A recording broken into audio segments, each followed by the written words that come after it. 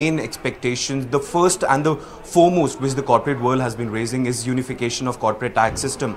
In fact, many voices, in fact on CNN News 18 has also lamented on this very fact that this unification is very important for the growth story of corporates, which will actually fuel the growth story of India. Apart from that, the corporate world is also talking about the support to the MSME sector, because we've seen due to the external reasons, and in fact with the COVID and the war going on across between Russia and Ukraine, the supply chain was hit, and in fact to actually re-establish that supply chain, the MSMEs could play a very vital role in this entire scenario. Apart from that, the major focus of this government in previous year remains on the expenditure, on the public expenditure. So the corporates also want the expenditure by the government, the capex expenditure to increase, so that the demands could be in fact increased amongst the general public. And in fact the focus is also on to let people have more disposable income, so that they can step out and spend more, and then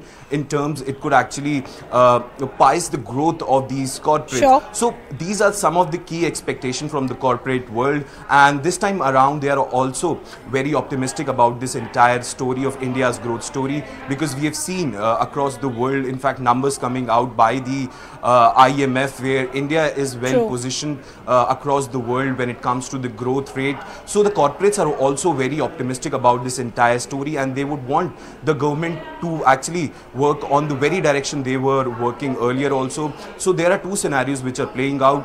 The corporates are expecting expecting from the government to build on to, and to actually consolidate the past promises which have been made in the budgets. Yeah.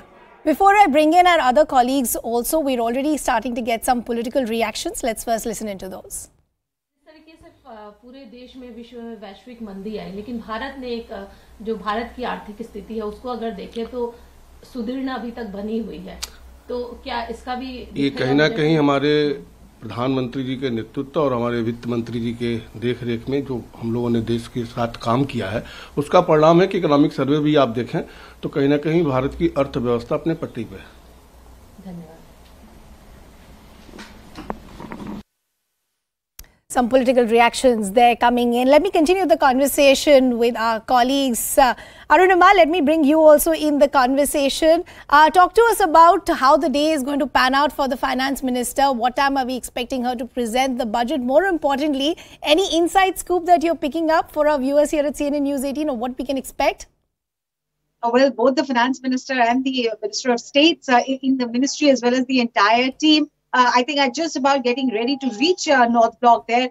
There is some photo opportunity expected at the residence of MOS Finance. There is a puja expected this morning. The finance minister with her Bahi Khata, we have been telling our viewers, and they have noticed over the years as well, that the briefcase, the famed briefcase of the finance ministers of earlier years were replaced by that red Bahi Khata with the national emblem. So Nirmala Sitharaman is expected to do that photo op at North Block with her team, with the MOS Finances, with the officials, including secretaries in the Ministry of Finance. And post that, she will reach the budget and try to take into confidence the elected representatives in Lok Sabha. Rajya Sabha, subsequently the budget papers will be laid there. Now, I just want to take forward from the conversation that we were having with our colleagues Akshara and Yash about expectations. The Aam Janta expectation in every budget, especially the middle class, the taxpayer, is, are you going to change our income tax slabs? Are you going to give us any relief as far as income tax exemptions are concerned? So that's expectation number one. Expectation number two, that the corporates have, the market, hasn't done well the last couple of days. It has lost tremendously. It's being seen as an impact of the Hindenburg report. So they are nervous. They are watching closely as to how is the market going to react once the budget papers are made public. And third and most importantly, for Nirmala Sitharaman, the opposition's expectations. The way they have attacked the economic survey and the president's speech, mainly on 3 points. One, job creation. In unemployment, they say, is the elephant in the room, and the government is doing nothing to address it. Two, inflation. Even though economic survey says that inflation rates are now manageable within the rates that RBI had predicted, opposition is not happy. And third, the rupee, which continues its downward slide. How is that impacting our economy? So is there anything in there on these three counts is something that the opposition will be watching out. Absolutely. Arunima, we'll request you to stay on with us. Let's also bring in Mihir in the conversation, who's been patiently waiting. Mihir, good morning. What's the mood as far as Mumbai is concerned? What are the kind of voices that you're hearing and expectations also?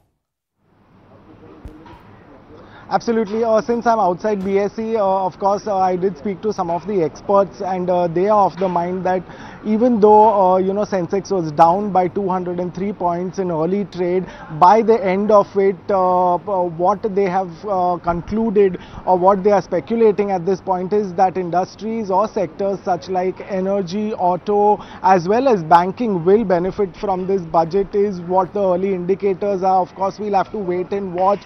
But as far as the common man is concerned, the common man and the middle class taxpayers specifically, they are eyeing and hoping a lot from this budget. Remember, they have got no kind of great news in the last budget, but this time they expect that there has to be some sort of tax benefits, some additional benefits or relief to the common man, the middle class especially, that will help them save more, spend more and make life easy. Remember, they are being battered by inflation in several areas, be it rise in fuel prices, rise in basic commodities, and lack of jobs, no higher incomes. So they want some sort of focus this time in the budget, and that is what the general sentiment in Mumbai also is. When you speak to the common man, as far as experts are concerned, they believe that there are certain sectors which will really benefit from this budget, but we'll have to wait and watch. At this point, what I can say is that there are no signs that this budget will disappoint people, and especially the markets, considering there are some amount of feelers given that there will be something done for the common man, which is a section and segment which has really been facing a lot of beating beat from inflation or other areas. So all hopes on the budget at this point, and the common man is waiting with bated breath to see some sort of relief in form of tax. And also there is, when you speak to experts, they are clearly indicating that we know there are two regimes when it comes to tax filing. Will the government will make it into one, so that the process and the confusion around it is completely eradicated or completely done with.